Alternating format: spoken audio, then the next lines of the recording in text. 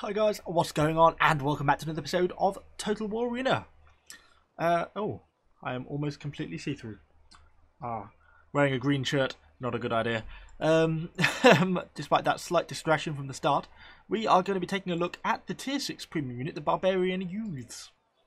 Some yobs with spears, basically. We're going to lob them at the enemy. Yeah, I saw this. Someone in the comments mentioned that these guys were going to be pretty quick when you run them with Arminius. And I was sort of thinking about it, thinking, well, that, kind of makes sense. And then I checked out some of the stats, and they had a base movement speed of 4.4. Pretty good start. And then the consumable choice. I don't really like the consumable Javelins as a limited weapon option. I don't really get on with them, so I always prefer the fixed consumable, which is obviously weapon range and that 6% movement speed. So that means our base movement speed, no buffs, is now 4.7. So, these guys are pretty good from the start. And that's kind of pretty much what they're all about, the speed. They are just blisteringly fast. Once you get, you get into high sixes, considering they have a dash ability as well. They obviously get their infiltration, which gives them a movement speed. And they get momentum, which gives them that 19% movement speed. These guys, even in forests, will be running high fives. On the road, you'll almost be getting 7 meters a second. They're almost like Roman cavalry sort of speed. So yeah, they're pretty blisteringly fast, and they actually get pretty good aggression out of it too as well. Base damage is 80 on the penetration. It's a little bit less than the equivalent tier 6 if you're looking at the Roman, which are rocking in and around about 90-ish, 85 to 90 depending on what consumables and or weapon you're using. The biggest loss probably of them is the fact that you don't get caltraps, obviously. As a consumable like the Romans do. But if you're careful, you don't really need them. Archers don't get them at this tier and they seem to get by okay, so I don't think you really need them. Not to mention these guys actually have pretty solid weapon range, 46 with the consumable, and they get a hurl which gives them that 35% increase to weapon range as well. So they're fairly well equipped and they can deal with most situations. They outrange the Romans, particularly with hurl. What else is there to say about them? Yeah, they actually get decent missile block chance as well, 38, which isn't too bad really considering for a ranged unit. That's much better as an equivalent archer unit or anything. Unfortunately, they don't get a raised shields. That would have been really nice. But, still 38 is something's better than nothing. And they'll block a few missiles if you're getting shot at by archers. So without further ado, let's hop into a replay and see how these guys perform in battle. So we are loading into our replay on the Battle of the Rubicon. We are tier 6, I think we are top tier in this battle. No, we are not. There's some tier 7, so we are bottom tier. But it doesn't really matter so much with Javelins, with the fact they just have that penetration damage. It just, if you land a hit, it applies the minimum base penetration damage, sort of across the board, so it doesn't really matter. So let's get this show moving, and see how we get on. So initially I just move up with these, I think they're Barbarians, yeah, these Carthaginian troops, just to provide me with a bit of cover, and obviously you want to be staying with friendly infantry. You don't have caltrops, and it doesn't take long to spot some cavalry. These guys will cause me quite a lot of problems pretty early on if we're not careful. Bit of a strange opening move from the cavalry. I don't know if they didn't notice the enemy infantry here. I think we get one volley off, but it only clips like one man or something, so we don't unfortunately do a lot of damage there. So we keep moving up. I'm pretty conscious of this cavalry. I was pretty nervous here because my fear was, well, you can see that I thought our Barbarian rebels were going to get involved in a fight with these Barbarian infantry here. And if they were, I saw that there was basically 2 full units of enemy cavalry kicking around. As soon as our friendly units are engaged in the fight, I'll be stood behind them, and the cavalry will come in and get me. So yeah, I was a bit nervous about that. We did have some friendly Roman cavalry, but I was also kind of thinking about trying to push in front of my infantry, maybe trying to get a lot of damage in on these Barbarians before my infantry get involved, because I didn't want to be caught out and isolated on my own with the enemy cavalry behind me. This cavalry makes an initial mistake of getting caught out there, then goes for me, charges too early, I make it back to cover. It's all a very strange way it goes, but ultimately they pay the price because I'm able to get far enough back and then use my focus fire to shoot behind them. We get a 6,000-7,000 volley, and as they try and retreat, they even get clipped by friendly units, and we get a last volley into them and completely decimate the whole unit. So that was a nice opening start, 500 points. Then, before our friendlies get stuck up, I'm trying to get some volleys into the back of these Barbarian infantry, which are trying to make a run for it.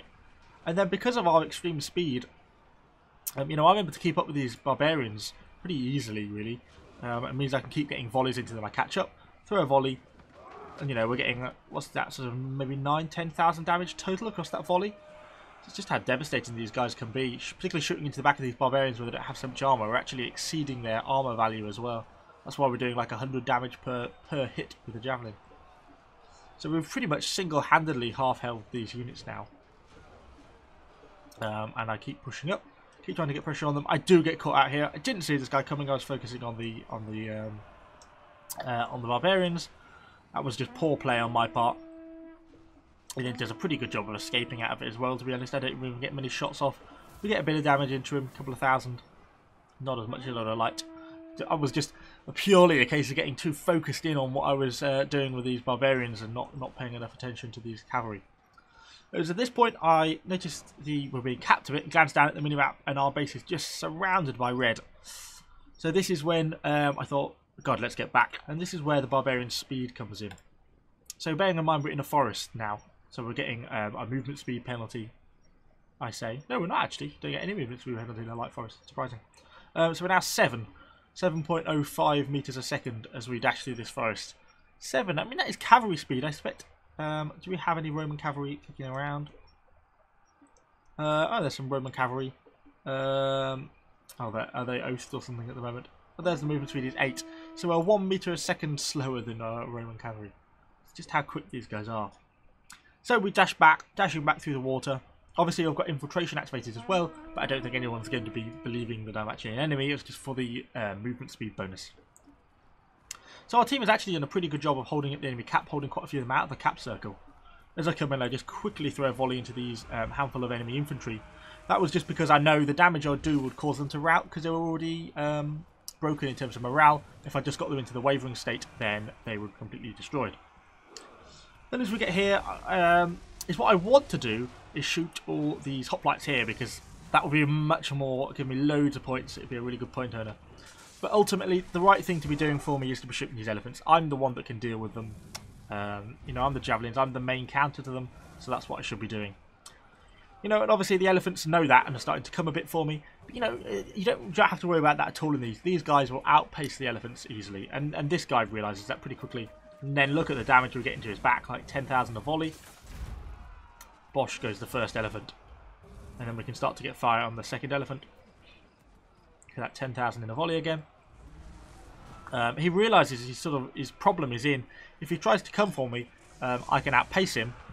Yet, you know, if he turns his back on me, he gets devastated. This is where then I do get caught out by this cavalry. I didn't quite get this friendly infantry. Tried to just get in front of the cavalry to block the charge, but not quite enough, unfortunately. And we get caught up in these Carthaginians, and then I get rear charged by another lot. Which, again, is just kind of down to a bit of attentiveness on my part. It's not friendly troops' fault. Although I kind of wish he'd moved into the combat a little bit here. It would have been helpful. Because I kind of get caught in these guys a bit as I try and drag myself into his troops for some protection. And then I can start to volley into these enemy cavalry when they're defending my troops. We do cause friendly fire a little bit here. I know that. But at the same time, I'm getting pretty cut down by these enemy cavalry, and I just want to kill them if I can. And then, hopefully, we get another flank on them, and then just rout, and that's the end of them.